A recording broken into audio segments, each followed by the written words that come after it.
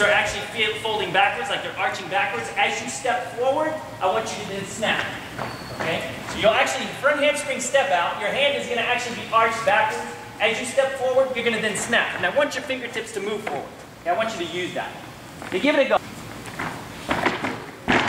Right, and once he exits, I want his hand to be back, and he's going to actually snap forward. Okay? Not into another front hamstring step out, but just feel that snap. Come back and try it again. Back up. So you guys are going to try this. Alex does a good work, okay? Good job. Arching them back and then snap. Correct. Correct. Give that a go. You need to get to your brain when you're doing front tumble. John's freaking name out. Does he ever not have something on? Loads of you, when I asked you to go ahead and snap, okay, you started to feel yourself stand up and try and get your head forward. There's a really, really nasty chain reaction that's going to happen when you do that. Okay? The minute that you start bringing your head forward, your chest is going to come in and then you're going to sit. It happens all the time. You have to be careful of that. You got to be really, really careful. So this time, before you try to make a snap effort, some of you might not even need to try and snap, I want you to just look at the ceiling and run out of it. Try to look at the ceiling. Okay, but don't try and be in a rush for yourself to see the ceiling. Wait for it to come to you. So in other words, don't kick the hands. The ceiling will come. And look at your thumbs. No, stay back. The ceiling will come. It will come. It will come. It will come. There it is. Now you can follow it. Yeah? That's a really important concept. Don't be in a rush. Okay? Leave it back. When it comes, then you can snap. Okay? Then you can go for your thing. That moment, you feel that, then snap forward. Then snap forward. So step up, then snap forward. Correct. Good. If you cannot do 2 in a row, don't worry. Okay, if you can't do 2 in a row, try 2 in a row. Again, the same concept. You need to wait and then snap. Okay? Go ahead, try it. If they mess up, it's kind of just like fall down. So we're going to put them in the stress and close these. And then try to get some long legs. Hi, girl. He'll even do a little while. That's okay, don't worry about it. He's here for that rock. Standing back handspring. Okay, and what I want you to do is after you finish the back handspring, just backward roll out. To the... So back handspring, backward roll. What time do you start class? Oh, that's good, because that's the day that I really need you to be there just to see what you need.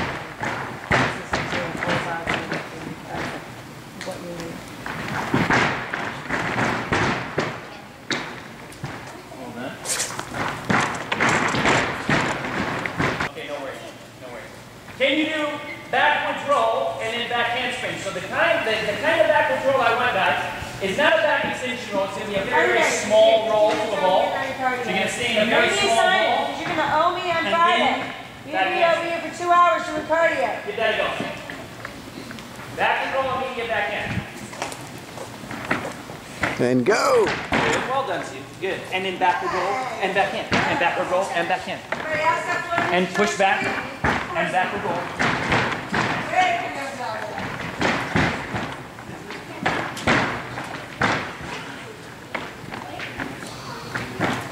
Good. The last one, guys, and then we're going to come in and I'll talk to you a little bit about some things.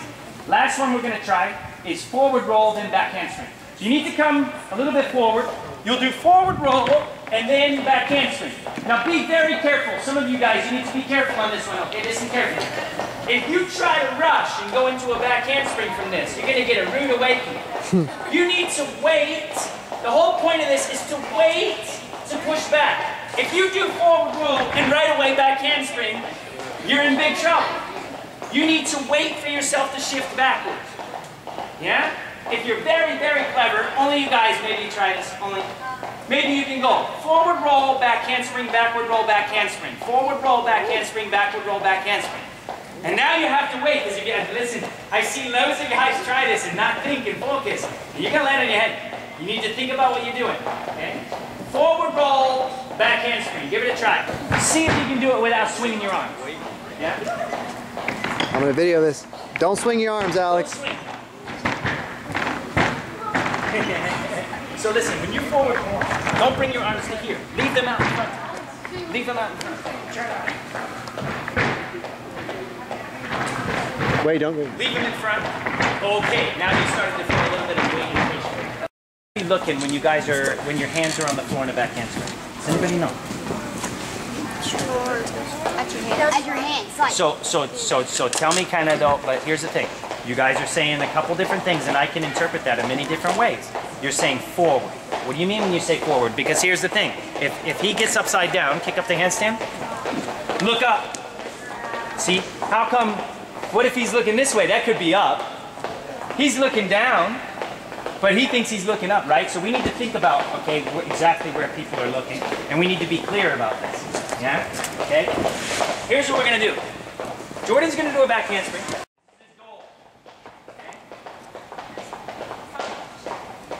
Jordan has to look, when his hands go down on the blue, at this red mat. Yeah? Now you can do a back handspring. Start at the top, make sure you look at the red when your hands go down. Correct. Okay, and that's a really important thing. Okay? Here's the reason why. We're gonna challenge you. Come here, bro. Come here. So here's the deal. Here's the deal. Jordan's goal is I'm really interested to see if he can do a back handspring without chucking his head back. He's going to work together with his arms, okay, and his ears. That's a really important thing. So we're going to make it so that it's harder, not impossible, but it's harder for him to chuck his head back. Yeah? Oh, no. So lift your head. You see it's hard, isn't it? It's quite difficult, right? Okay, so listen. Jordan, before you go, you got to use your arms and your ears together, yes? Yes?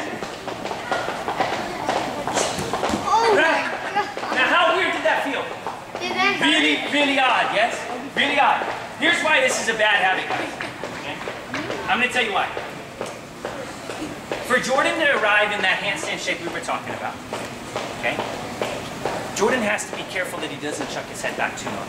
And the reason why is because if the head is leading the way, he's probably going to end up in a handstand with a shoulder angle. Okay?